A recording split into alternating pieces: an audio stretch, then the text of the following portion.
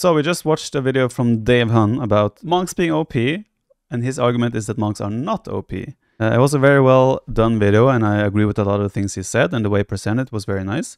Now we're gonna go to what I predict to be a little bit more biased, because the title of this video is Monks are undisputably broken and this is why. While Dave Hun explained why they're not broken, Hera is gonna now explain why they're broken. So let's have a look. Hello everyone and welcome to another YouTube video. This is a proper YouTube video. And this is about why monks are overpowered at the moment and why they're seen in every single pro play. If you don't believe me, watch any TTL set and look how many monks you're going to see. There's like half of the maps though are clown maps in TTL. So you would naturally see a lot more monks on that format. Literally pick it at random. Any TTL set from Platinum League and you will see just how many monks you're going to find. Okay. Now why are monks broken? Nothing changed from monks. Why are they suddenly broken? This is what happened. And I'm freestyling this. This is off the top of my head. This is how ingrained it is. And there's nothing written. I'm looking at nothing right now. So the first thing that changed with monks is the fact that Arbalest and crossbow were nerfed. They were nerfed a few patches ago. Before, the meta was crossbows. And crossbows were the only unit that did well against monks. So we're going crossbows on Arabia. It was fantastic. Crossbows, you know, they don't let a monk. So then to counter crossbows, you saw skirms. You saw some skirm knights. You saw crossbow camel. And that was cool, right? And then crossbow got nerfed. Rightfully so. We saw crossbows every game. So we nerfed crossbows, okay?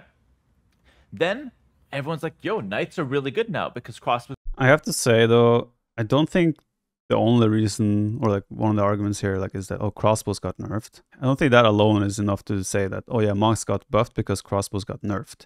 There might be a little bit of a combination there in some regards. But I think it's more the development of playstyles, where it's a lot more walled. Like back in the day where crossbows, camels, crossbow knight, skirms, knights, it was like there was a lot more activity on the map. People weren't playing as safe, walling up, town centers, economy focused, play safe, you know.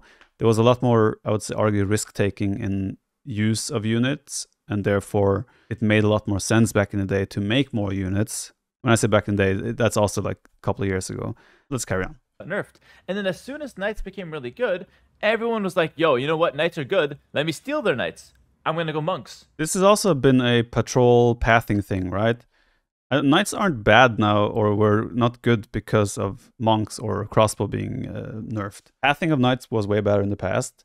You had the patrol things where you could patrol right on top of enemy units. You can kind of still do it today.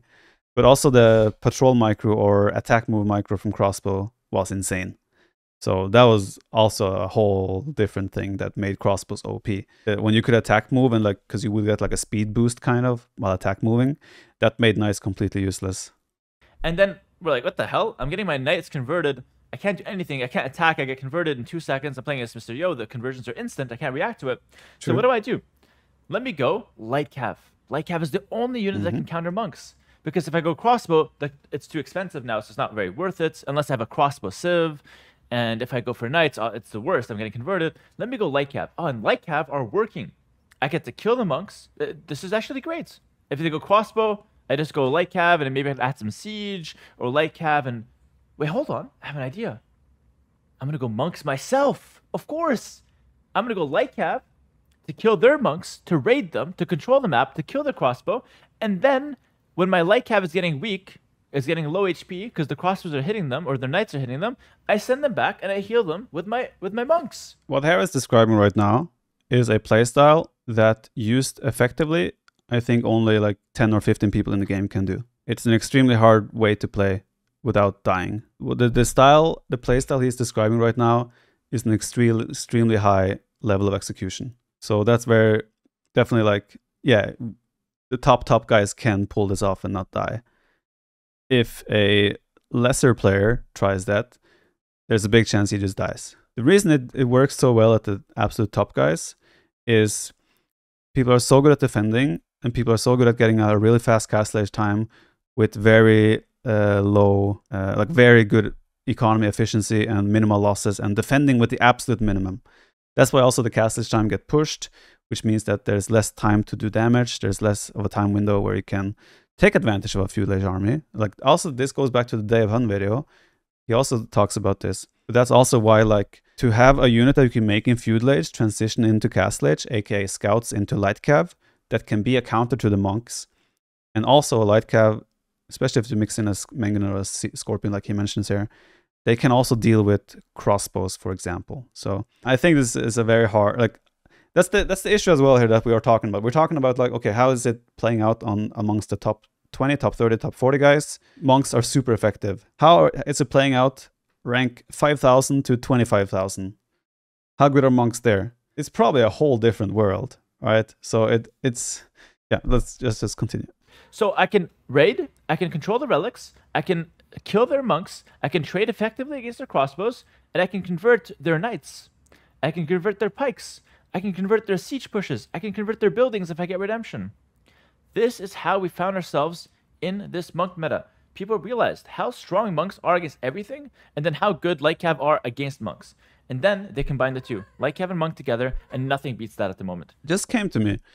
What about redemption allowing you to convert siege units, but then after you do redemption, there's another tech that you have to do to convert buildings? Like, I'm starting to think, like, instead of having techs that have multi-purpose for monks, maybe having separate techs. Like redemption, okay, you can convert siege units, but why should redemption also allow you to convert buildings? Maybe there needs to be a different tech for that as well. Just random thought. Look at any pro game, migration in TTL. Watch any migration game, monks and Light Cav in the center in pro play. Watch any fractal game, monks fast imp, or monks castle rush with redemption. Yeah, but that's just a map that really, really pushes that meta. It's just a map. Now let's take a look at something in game here. This has always been the case, but consider how strong monks are. And now let's take a look at the technology tree. We're going to take a look at any civilization. Let's just go Aztecs, just randomly. Yeah, just a random bad monk civ, average monk civ. So the monks, let's go through so every monk has 100 gold. And knights, if you guys aren't aware, 60 food, 75 gold. So it's 135 resources for 100. If a monk converts a unit, not only does the unit die, it switches sides. So that guy lost 135 resources. We can laugh at him. Haha, you got converted.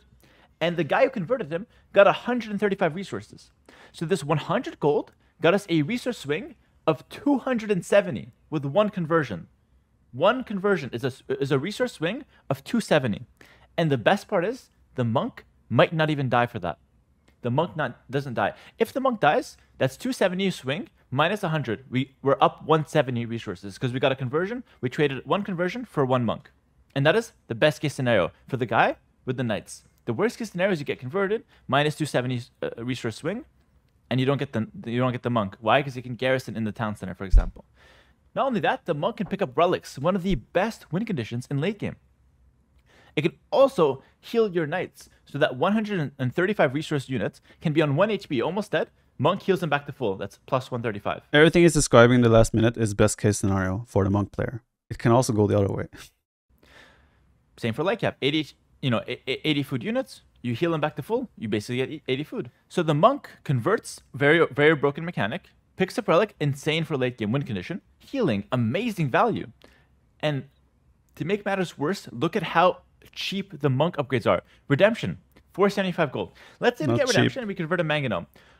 160 wood and 135 gold for a Mangonel. Isn't it 165 wood? That's 295 resources. 295 resources times 2 because it's a swing. 590. We get redemption for 475. If you convert one Mangonel, it's a resource swing of 590. We profit just by one monk and one redemption. That's 575 resources. We profit if we convert one Mangonel. What in a practical game? Watch pro games with redemption. They convert 1-2 Mangonels. They convert 4-5 houses. They convert 2 stables, 2 ranges. They convert everything with this tech. One thing to point out here is, if you're in a situation where you're trying to convert Mangonels, usually it's from a defensive position. It can be offensively as well, but it's usually from a defensive position. You're being pushed by Mangonels, therefore you're trying to do redemption as the counter. This means that you're already on the back foot. Your economy might not be set up for it. You might have to use the market to sell a lot of resources in order to afford redemption because you didn't plan on doing redemption initially. There's like maybe you didn't even have monks, maybe you rushed up 2 monasteries. You might have also had to make a lot of sacrifices to get to this point where you can now convert his Mangonel.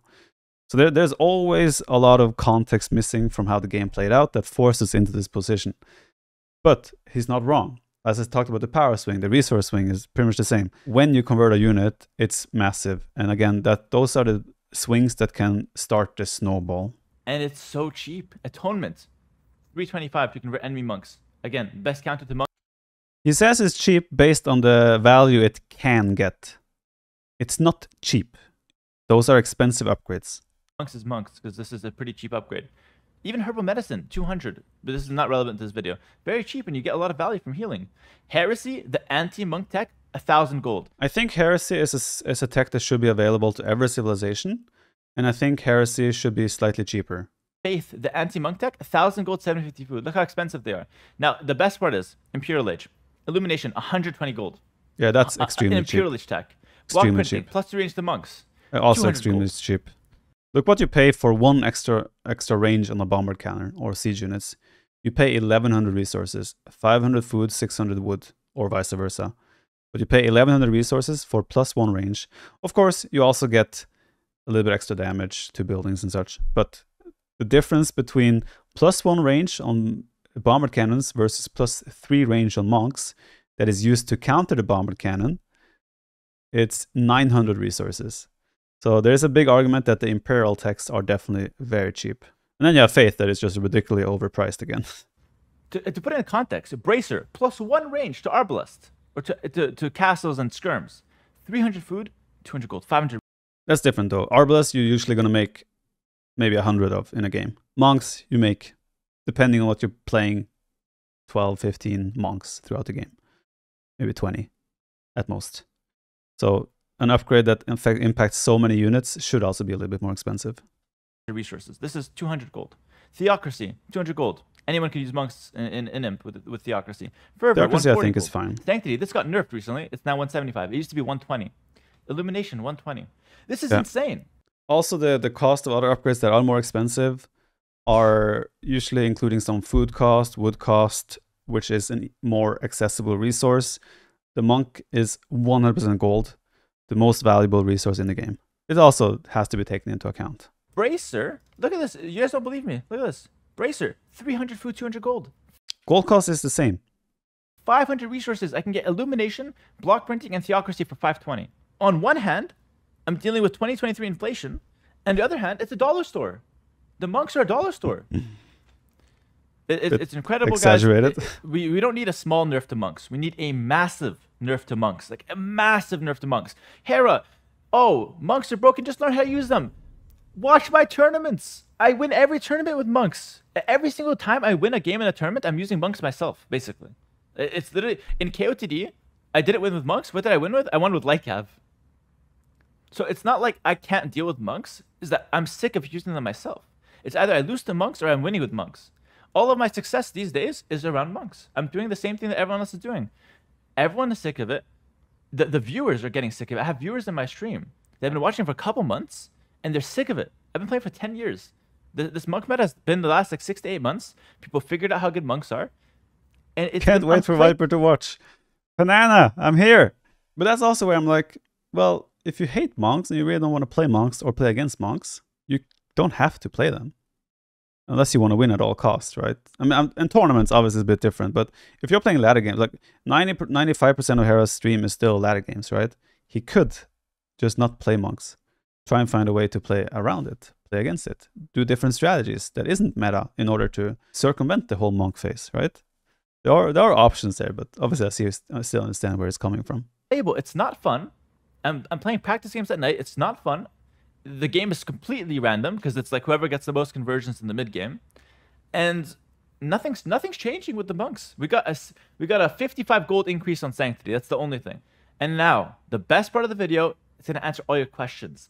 Why aren't we seeing this in lower level? Simply put, monks are hard to use.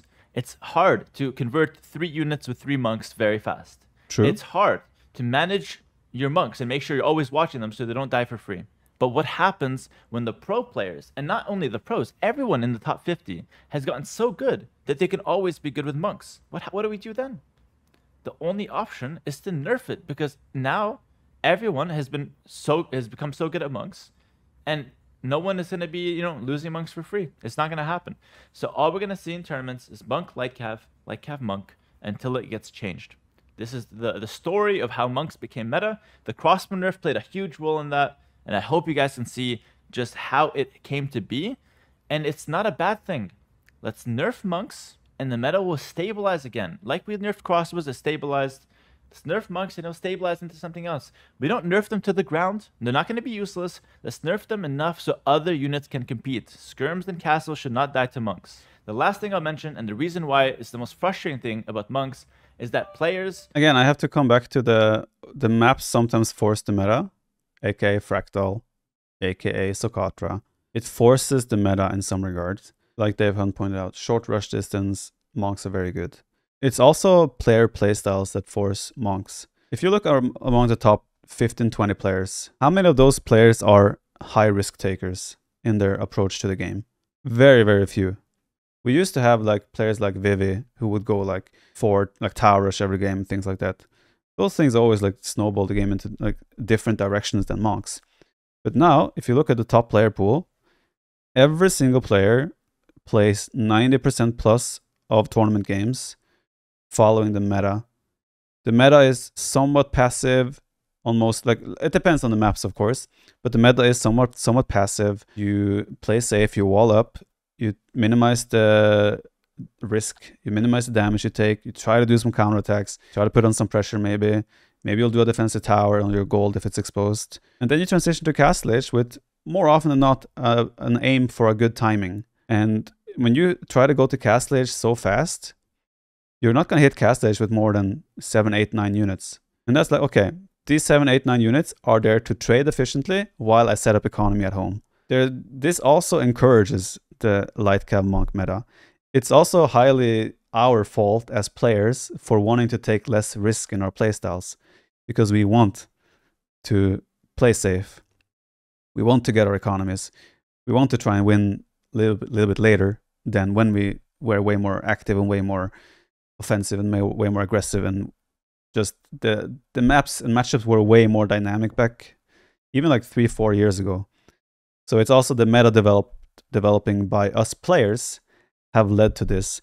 You could argue as well that we are playing like this because of the monks and all that stuff, but I don't think that's the case. I think whether the monks were like this or not, we would have still played like this, full walls, set up economy, set up TCs.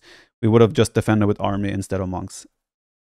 It is our fault as well. If every player, if 10 out of the 20 top players were risk takers, instead of like 1 out of the top 20, you would see so many more tournament games where crazy things would happen and weird strategies would happen and forward aggressive plays, forward castle drops, this and that.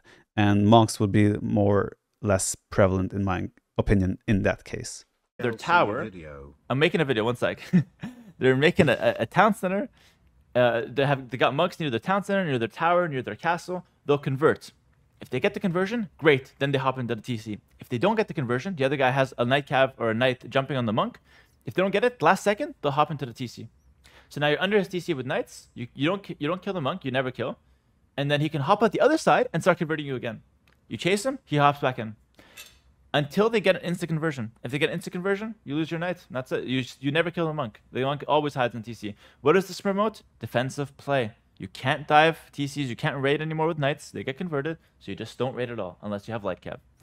That's going to be it for this video. Massive monk rant, but please, end of discussion, guys. It's not even up for debate in pro play. Look at the stats, look at the games. Monks are dominating. It's time for a big nerf. Let's make the game fun again. We love this game, and we want to see it thrive. Let's do that together. Thanks for watching, guys. I'll see you guys in the next video, where hopefully monks will be nerfed. And then they showed us the fortified church. We have Tata in chat saying, I think there's an issue with the new civs as well. Every new civ has like super monk text. That is kind of true, right? But who is the main lead of Forgotten Empire's balancing and creation of civs? It's Sujin, an arena lover. I'm not surprised that we have monks for every new civilization. Why would I go siege push when you already have monks? If I invest 200 wood into siege workshop and 230 research into Mangano, and you research redemption. Exactly. That's where it's also like timing wise, right? If you want to go monk pressure, you have Mangano pressure. Usually you see that happen right away in the Castle Age. That's the timing you have to do damage, right? But a lot of civs these days do have redemption. So yeah, obviously I think Hera's take is heavily biased. against monks. He's obviously not a fan of them. But I also think he makes a lot of good points, though, as to why monks can appear so strong and so OP. What do I think in the end? We have now watched one video explaining why monks are not OP, and one video explained why monks are OP. I think both are right. I think it depends on the map. I think it depends on the civs. And I also think it depends on the level of the game. I personally would not be opposed to making some of the Imperial Age techs in the monastery more expensive on gold. I would also like to see every civilization in the game get heresy. I understand that it might not make sense, but I also think heresy is a positive tech for the game potentially, just so you have an option to counter monks if the monks noble is happening. It has to be obviously costly. 1,000 gold is a lot. I think maybe you could change that to like 600 gold, 400 food or something like that, just to make it a little bit more accessible. It's still 1,000 resources in the castle age for heresy. It would still be very expensive. I would also be open to certain things like, let's say redemption costs 400 gold and only allows you to convert siege. And then what could happen after redemption is you unlock a new tech that is like 150 or 200 gold that also allows you to convert buildings, for example. So you don't get the double trouble kind of thing. Also, like block printing is 200 gold.